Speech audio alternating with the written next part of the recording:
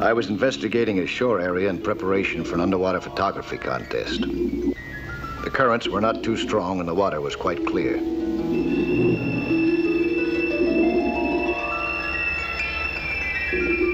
I had an exposure meter in a watertight housing to check the light. The light readings looked good to me at all depths. The underwater landscape was fine for photography. It was beautiful and rugged. There seemed to be plenty of marine life, too.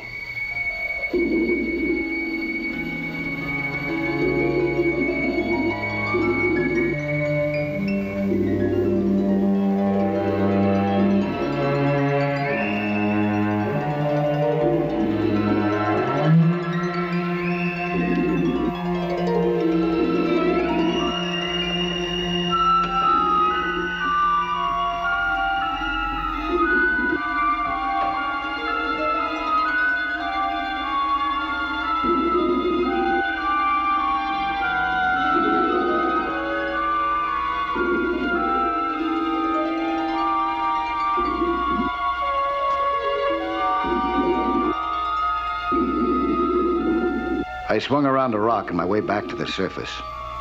I was surprised to see another diver down here on the bottom. I watched him for a moment or two, trying to figure out what he was up to. All of a sudden, I realized he was in trouble.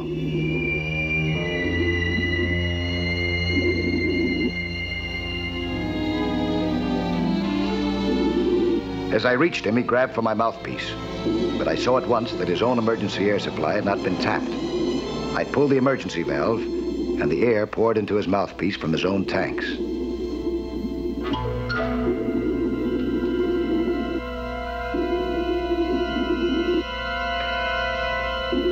As I started him toward the surface, I sized him up. Obviously, he was unfamiliar with his equipment, and he certainly had no business in the water alone, inexperienced as he must be. I couldn't know then that this encounter would one day put me in an even worse spot underwater, without air, struggling for my life.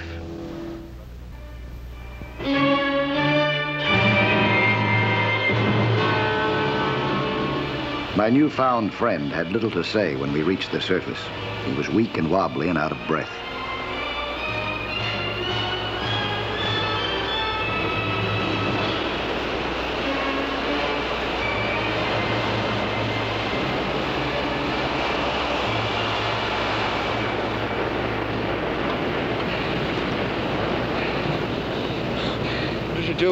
I thought for sure I was out of air. How long have you been diving? I'm just learning. Why didn't you pull your J valve? What's that? The lever for your emergency air supply. This. What kind of an instructor did you have anyway? He ought to be arrested. I'm his instructor, thank you. Mr. Cap, you had no business going off by yourself. He had no business being in the water at all. How long have you been an instructor? Long enough. You got an instructor certificate? No. In this county, it's against the law to teach without one. Well, I'm sure I can get one. Yeah. The tests aren't easy. How would you know? I helped give them.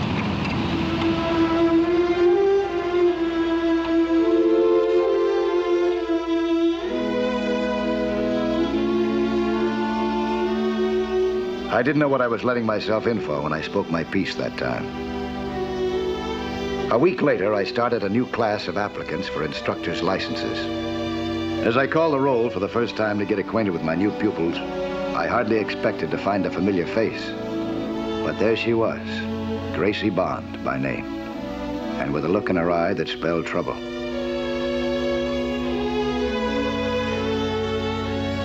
I must say she handled herself very well. She swam as if she'd been skin diving all her life. For a while, I thought I'd been wrong about her attitude.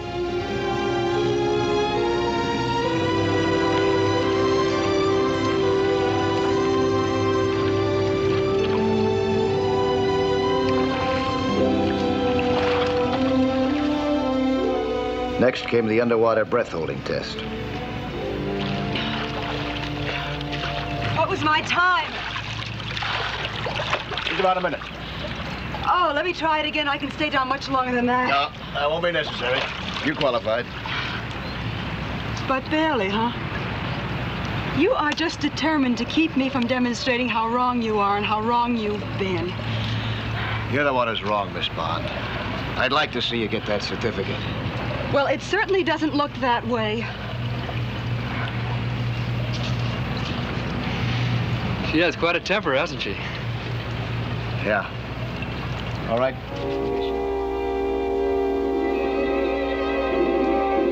The real showdown came when the class went out to the ocean.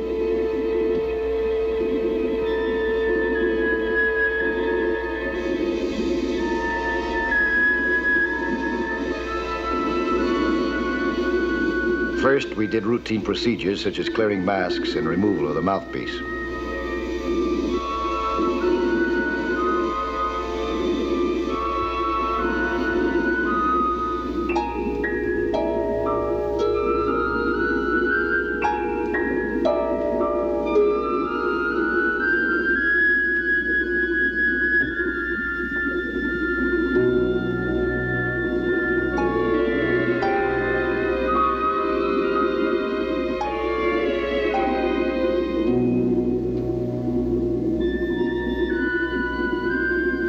Finally, I demonstrated to the class the technique of ditching a tank and recovering it. This is one of the most important tests of confidence and self-discipline for a diver.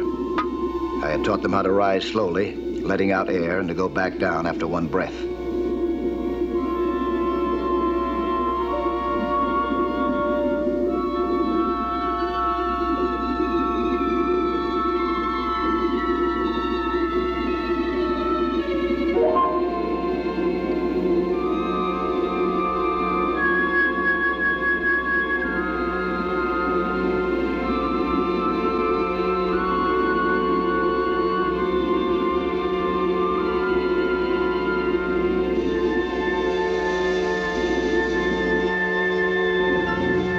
Returned to our diving boat.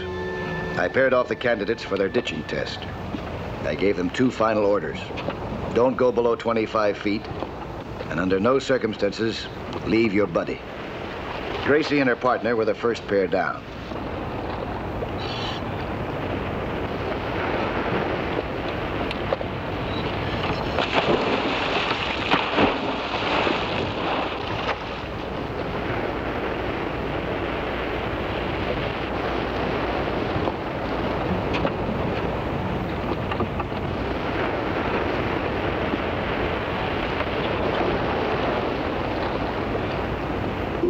The bottom I had picked out was no more than the necessary 25 feet down.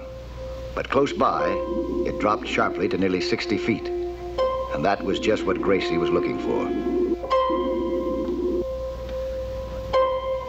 Gracie's buddy prepared to ditch his equipment, while she prepared to ditch him. She was always trying to prove that she was better than anyone else. And a chance to come up from 60 feet instead of 25 looked to her like a good way to do it.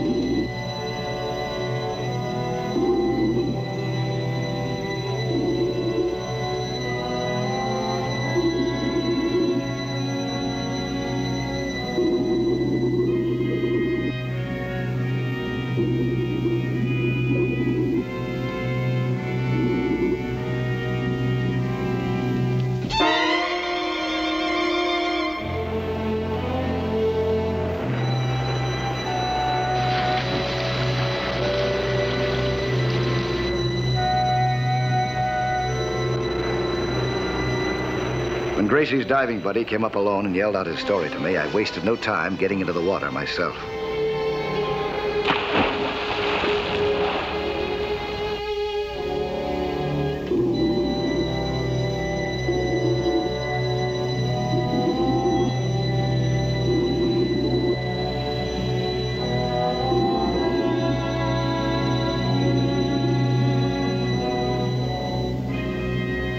Even as I swam toward her, I could tell that she wasn't in any trouble. In fact, she seemed to be doing everything exactly as it should be done.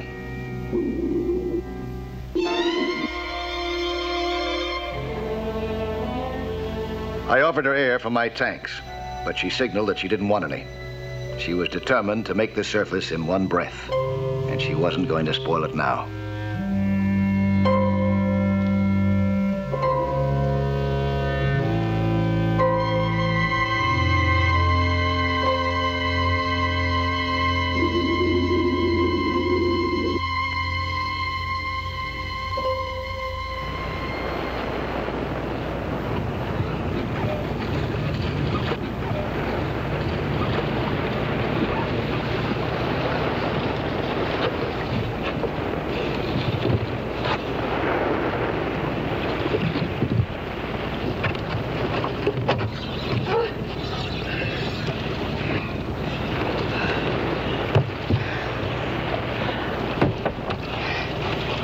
Don't tell me you weren't impressed.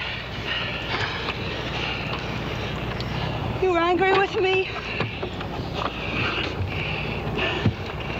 Anyone who can't take instructions certainly can't give them. You're not washing me out. Yes, for the protection of other people, as well as for yourself.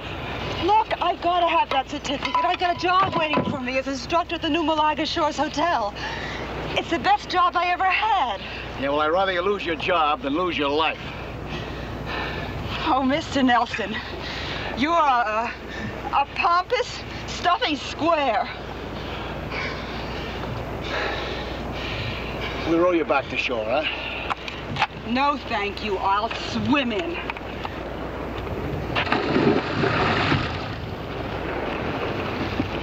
I thought that I'd seen the last of her. That was my mistake. A big mistake. Almost a fatal one.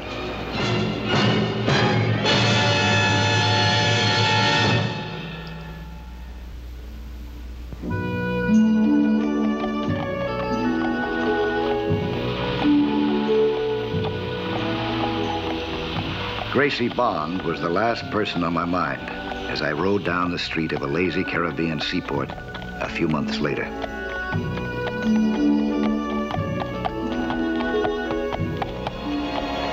I was down here on business, searching for some extremely rare sea specimens. So far, I hadn't found what I was looking for.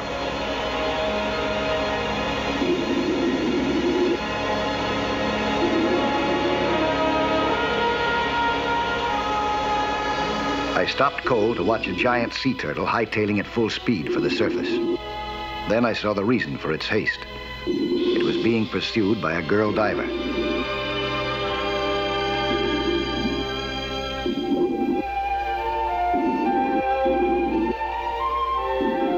She caught up to the turtle and hung on for the ride.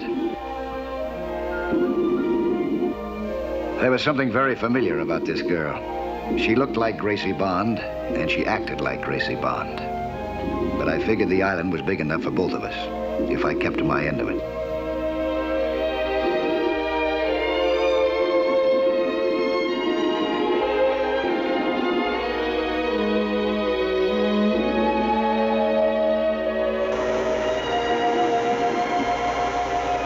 I couldn't keep to my end of the island.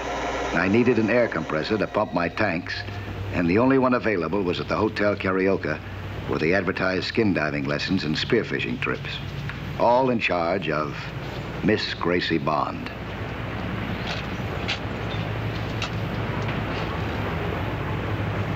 I hoped maybe that it was another Gracie Bond. It wasn't.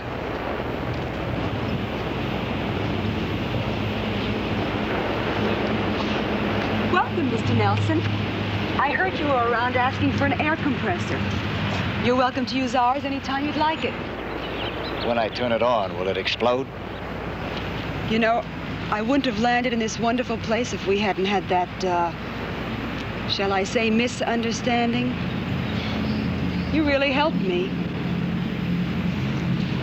You mean I'm no longer a pompous, stuffy square?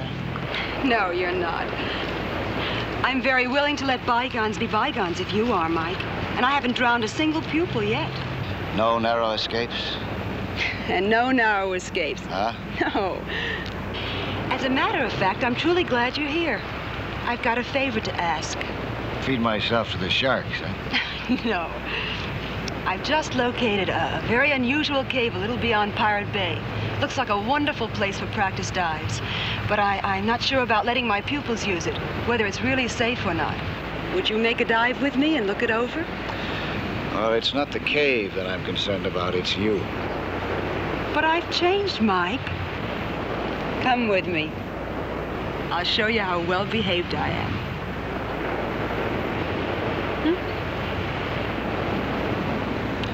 It's amazing. What? What a pretty girl can do to a guy. Try my back?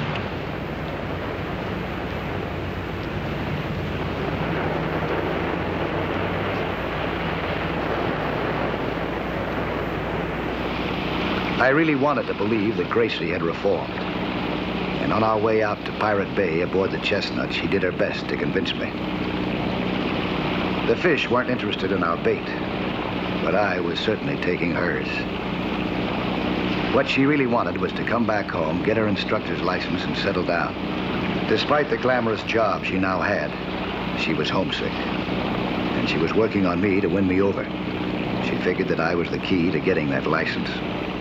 When we finally anchored in Pirates Bay, I went out to set up our diving raft.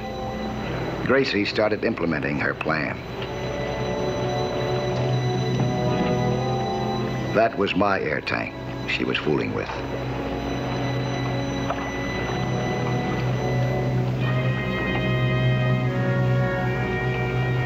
She removed my regulator.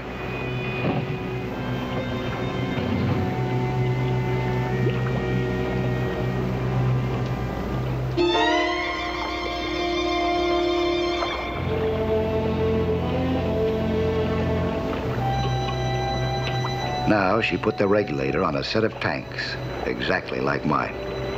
Only thing, they were less than half full of air.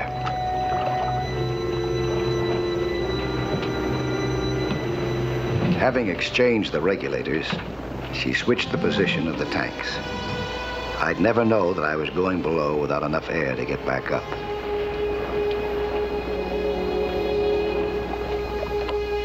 I could see that in one way, at least, Gracie hadn't changed. She wanted to be far out in front as she led the way down to the cave.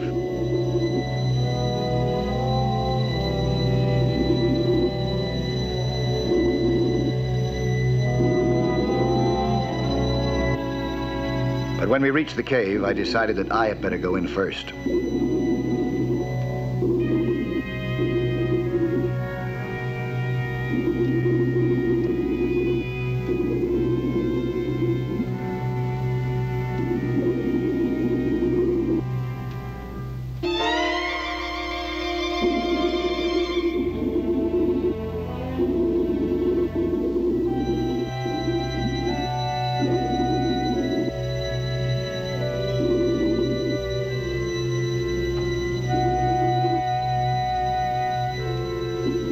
It was an interesting cave, but it was narrow and twisting. Certainly no place for students.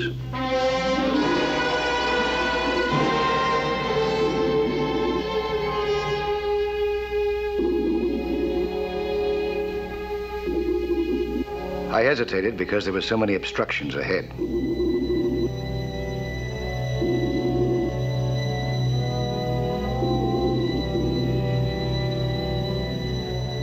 Then I went on alone to see whether it was safe.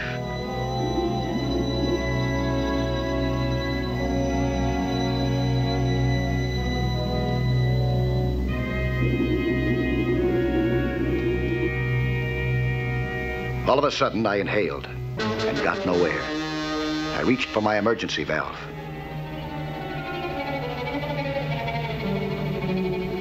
It did no good. I looked to Gracie for help. Why was she standing there? She could see that I was in trouble. But Gracie had planned it this way, not to come to my rescue till I'd really appreciate it. This she hadn't planned, getting hung up herself.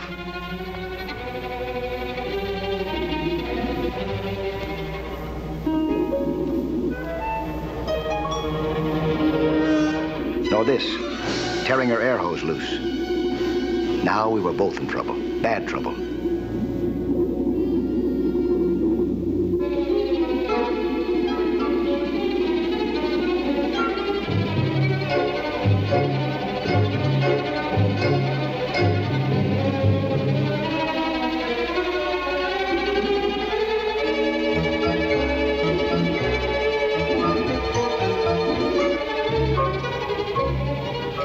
She had air, but her breathing apparatus was wrecked.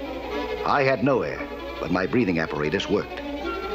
There was nothing to do but try to switch mine to her tank, if we could both hold our breath till the job was done.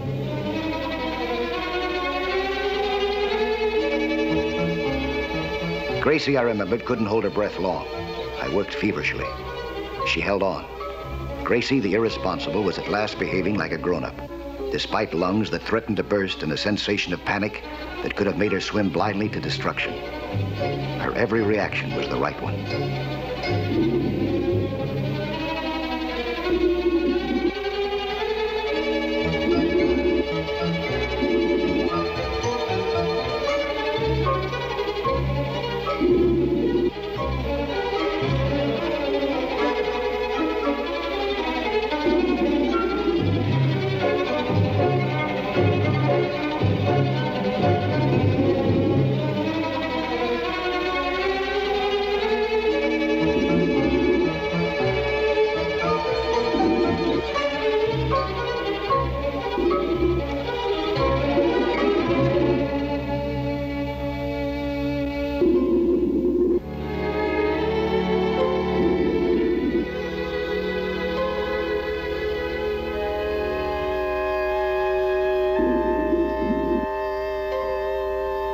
As we finally swam toward the surface, sharing our air, I felt that she had at last proven herself. The truth didn't come out till later. Hey, you all right? Huh? You know why you ran out of air down there, Mike? It wasn't a mechanical failure. It was a human failure. I let half the air out of your tank. What? Oh, it was a reckless, stupid thing to do. But I thought it would give me a chance to help you and to make you grateful. And instead, it only proved that all those things you once said about me are true. I ought to wring your neck. I know. Oh, Mike, I've never been so scared. Well, good. Maybe that's what you needed. Maybe now you'll take responsibility the way it should be taken. Some people only learn the hard way. They're lucky enough to live through it. Do you think you have learned anything this time? Oh, I have, Mike. I have. Well, basically, you have got what it takes. I mean, you came through all right down there when you had to. Does that mean you're going to give me another chance to try for that certificate? Yeah, I guess so. Oh, Mike, what can I ever do to repay you?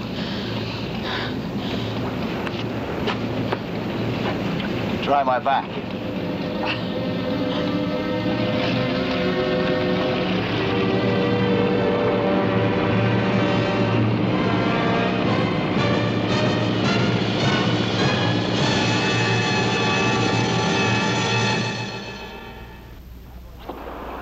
Hi there. I'm Lloyd Bridges. Skin diving is certainly a lot of fun, and it's full of adventure. See some more of it again next week, huh? When there'll be another excursion into that fabulous underwater world of Sea Hunt.